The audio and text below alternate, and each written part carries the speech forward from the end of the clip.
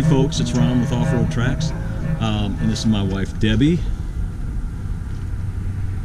Sorry, she would be a better looking one to do the video, but I'm going to go ahead and do it. This morning we're getting ready to do our ride.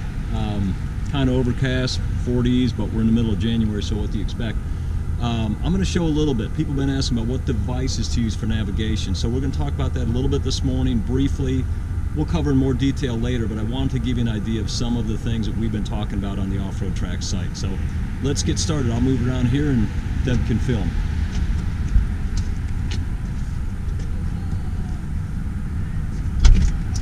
All right, so we have a couple things I'll tell you about first. You'll notice that in my vehicle, the mounting, you've got to mount these devices no matter which device you're going to use to navigate and track.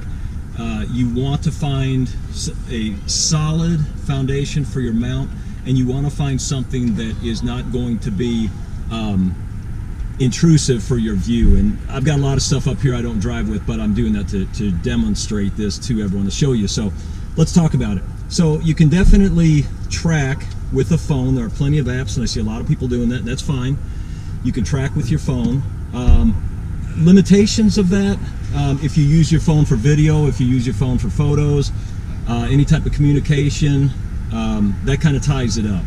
But the good thing about it is it does have obviously a cell phone signal. You just have to make sure again that the app that you have maps that are downloaded resident, so that it'll run once you lose your cell phone signal, and make sure that that phone has a GPS receiver. Otherwise, when you get out of cell phone range, again, it's not going to do you any good. So we've talked about that before. Let's move on to the second option. Second option, when I've used this successfully in the past, it's primarily what I've used. This is a Surface Pro tablet computer, and this system that I have on the dash, and I really like this system, it's solid for me, it's by Vector Offroad. As you can see, I can shake the Jeep with this thing. It's like a grab handle, but you use the RAM mounts on it, and they have RAM mounts for everything. So you see I've got the RAM mount for the phone. The suction cup mount is a good way to go. It's very solid. The RAM mount works for me for other applications, and RAM makes a mount for, and no, I'm not a RAM salesperson. I just like their equipment. This you can move around in any position, keep out of your way.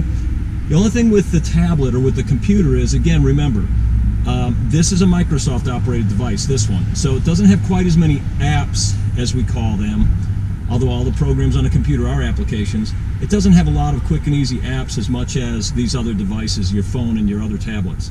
The other thing with this is this particular one does not have a cell phone card in it. So if I want cell phone service, I would have to tether this with something. It also has a Wi-Fi card, but it needs a Wi-Fi signal. So this one, since it can't be on cell phone range, I would have to tether with my phone. Now I'm tying up two devices. But if I'm just using it for mapping in the vehicle, navigating out on a trail, tracking, then I can use a standalone GPS device. Now this one is the Garmin 60. As you can see up here, it's got its own plug. I've used this a lot. The nice thing about this is you can take it hiking. You don't have to have anything else with it. It'll track. You can put resident maps in it. It's got a power cord, plug into your vehicle cigarette lighter. There's your USB connection.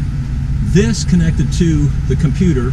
If your computer or tablet does not have GPS, this is a GPS receiver for you, but it needs a USB connection. They do have some that are Bluetooth. I don't have any with me. This is a Garmin Puck.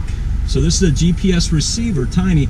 It also has a USB. So this you can just throw on a dash, very easy to throw in a pocket, and that's a GPS receiver, and will get you a track wherever you're at. We'll find your GPS coordinates. Touch screen, yes. The programs that I use through Garmin, like Map Source on this, the touchscreen doesn't work on the screen, you see.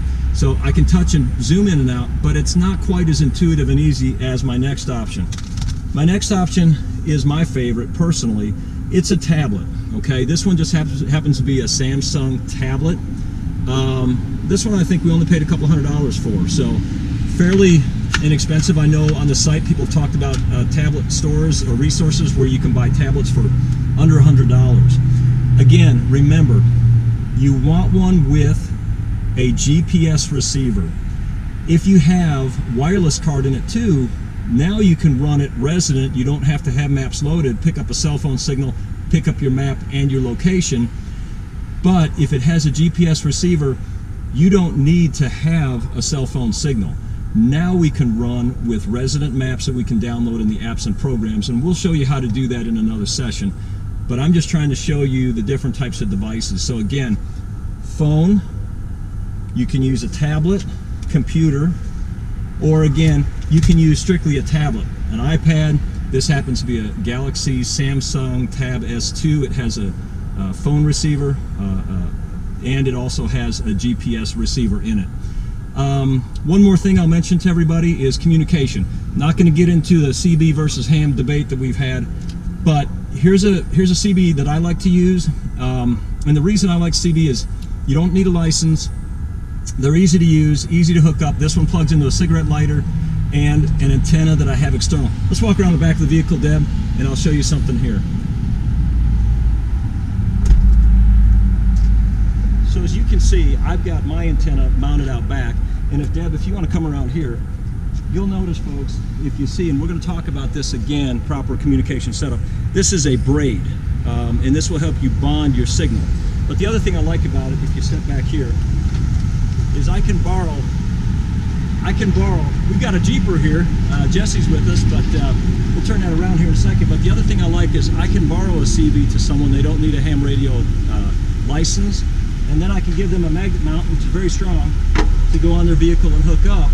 And now we've got extra communication because there's always someone in the group that didn't bring one. Let's turn around here. It's another Jeeper from the Offroad Tracks group down in Tennessee, taking us on a ride today. And we're going to show some video from this ride here after a little while. But this is Ron from Offroad Tracks, and we'll see everyone soon. Take care.